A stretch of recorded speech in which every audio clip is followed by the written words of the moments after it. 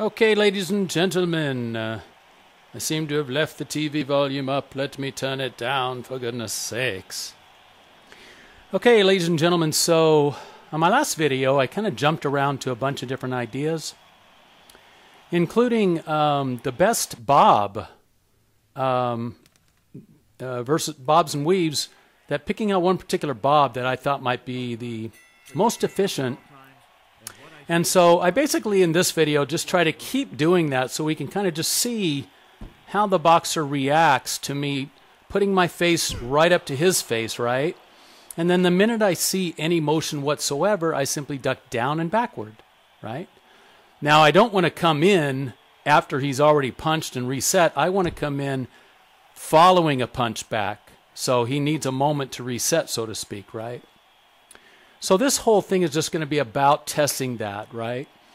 We talked in the previous video about weaves. Weaves, the head goes side to side. Now, when you look at, and just watch, me doing this while I'm talking, because maybe you'll see different things and if this really does work out well the way I expect it to. Now, weaves, and that's the head going side to side. And I was saying before that, in this one, by the way, I'm not punching very much. I just want to practice the weave thing. But we were saying before that the weaves, the head goes side to side, and you just have a better chance of crashing into a fist and getting knocked out or hurt. I think when you watch Mike Tyson, a lot of his weaves, he's just really good at what he's doing, but like a lot of his weaves are somewhat out of the range of the punch, and then he'll jump in when he's going side to side, climbing up toward a person, and he'll jump in. He might use them close up too. But I'm saying for amateurs like myself, not like you, because you're the best, but amateurs like myself, like I always like to see if I could apply, see, I'm not really trying to fight here. You got to understand, I'm not even trying to punch in this thing. I'm really just working on the weaves. And the punches I do are super lackadaisical weaves, but if I see his eyes blur, then I just keep punching and what have you, just see if I knock him out. But I always like to see if I could apply this game, which I just love it for the cardio and for the reflex training. But I always like to see if I could apply this video game to real life. See if there's something that works really consistently that's super simple, right? If I could just learn one bob that works the best in a fight, why not use that to keep life simple in a real fight, right? Why not just use that bob? You could say, well, your opponent's going to see what you're doing and learn. No, they're not. Fights don't last that long, And we're training ourselves in this game to bob out and then have a punch out right after it. The fights just don't last that long. So to me, why not have a bob that is just our signature way of dealing with a fight, dealing with these idiots that just throw these fists around. And of course, in my other videos, you'll see how I'm coming back with a punch. But right now, I'm not doing it because my elbows actually got a little hurt, and I don't have my weights on my wrist. And so when I do punch, just for the heck of it, I'm really just doing a super lazy, kind of almost like that, just not even throwing any energy into it because I don't want to hurt my elbows anymore. But this video is just all about that, just to see, is this really the most effective way? Now, right there, I didn't do it because every once in a while I just change it up a little bit because I get a little bored. And sometimes because I get hit and what have you, and I just need to, and my legs hurt. You do the same exact thing over and over and your legs might hurt a bit. Now, one of the things about the way I'm punching here, when you punch, go ahead and take your time waiting for the next punch and try to punch as his jaw is turning away from your fist. You want to punch as his jaw is turning away from your fist, and that's how you get a better knockout. That works so much better than punching as his jaw comes toward your fist. So that's something interesting too. So what I'm doing is I'm just putting my face right up to his face, right up to his gloves kind of. And then I just try to move. Now, when I miss that, you see just now I missed it, then I got to keep playing to get back to that opportunity, right? And so then I'll just be ducking right away. But get the face right up to the fist is the idea, right there. And then the minute any movement of the body happens, down and back. That's the technique, right? Because you want to create the target, right? We're controlling his actions. Here I'm just playing around a little more. But you want to create the target, and what's the beauty of that is, once again, the minute his body moves, you're just down and back, right? And so my question to you is, doesn't that kind of brain fart, just forgot what I was saying. Doesn't that kind of just make it so much easier? Instead of wondering which way is he going to punch, I got to go this way or that way. No matter what he does, down and back, right? Down and back immediately. Let's see how this works out a little bit as we're going. I hope you've been watching as I've been talking, because my blabbermouth will make you miss a lot of stuff. But there I am, just continually doing it, and you just see how it really is interesting, because obviously he's going to punch toward the target, which is the face as high up as possible practically.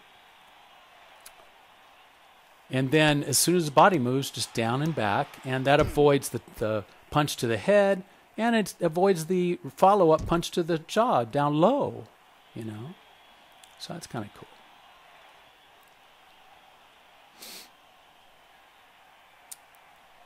It's funny how he gets kind of tired because he punches so much. Now, for some of the people out there that argue that my settings are at a weak setting, I show you my settings in the previous video, I believe.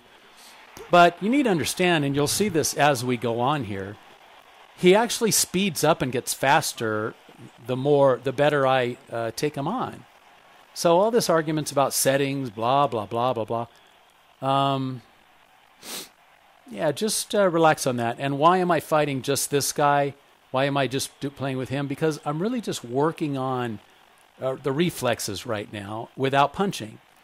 If you're not going to punch, this is the one to work with. This guy who's at the beginning levels, if you're going to work with the guys that are much faster in the forward levels, well, then you want to involve the punches, right? So this is a technique just to practice dodging, just to get your body used to seeing the signals. You're really training your subconscious mind to eventually, after doing it over and over again, to eventually just see the whole body that it's about to punch. And that's what we do. We train our mind about that, right? My legs get tired after a while. Sometimes I'll switch sides and do it from the other side. And then when you see me doing other interesting little things, then that's often when I just go off on a different type of thing. That's often me just, my legs are hurting from doing the exact same thing over and over again. So this guy's Melky, and, I like to use him for this particular challenge. Although in my 20 tips and tricks, I think I show you this against the toughest guy on here. That's back when I was doing it more often. I show you just me dodging that guy at the very end. I forget what his name is. He's really fast. But, this is just my fourth or fifth game playing again after being gone for over 3 months, probably not playing. Because I don't know, I had arm injuries and stuff from a few different things. From this game, actually, as well as, well, maybe just from this game. So there we go. So look at that. So the duck and back. Actually, I prefer ducking and going back at the same exact moment. That's the best thing to do. Because that way, even if the punch connects, it's connecting with a backward moving face, which is going to be less trauma. Here, I'm getting tired, I think. Now there I messed up, right? So now I have to test how to get back to following the fist back in, right? Right there. I think I got it. Now I'm back in the where I can get close to him. And then when I feel like I haven't done it right, then I have to keep moving around to get to where I can get back close to his face again. Keeping the face high, so that's what he aims for. In the previous video, I talked about keeping the side of the jaw facing his face, the side of the cheek kind of facing him, just to give him a really great target to punch toward, right? How can you resist? You see that jaw and you just want to knock him the hell out. And, once again, you could use that in this setting, and it just becomes a perfect way to control what he does. And then you do the down back and learn to add the punches with it, like is on my 20 tips and tricks video. Ladies and gentlemen, going to the scorecards, the judges. But I'm definitely being very lazy in these particular fights because, once again, my elbow injury acted up a little bit. And that's why I really am not wanting to get into a big boxing punch fest. Just more of this type of training, so to speak. Because it's actually really hard to punch softly. It's actually really hard to do that. Because our testosterone gets up in this game. We feel like we're in a fight or flight scenario. And sometimes we just can't resist punching his big fat face with all of our might. You know? It's the animal within. I'm going to kill this guy. Arrgh. I'm getting a little lazy here.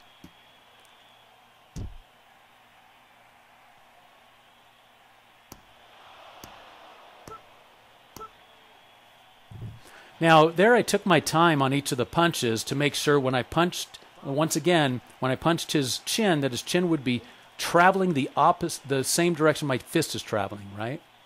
So as the chin is moving away from your fist, that's when you want to punch. Lucky. Comment.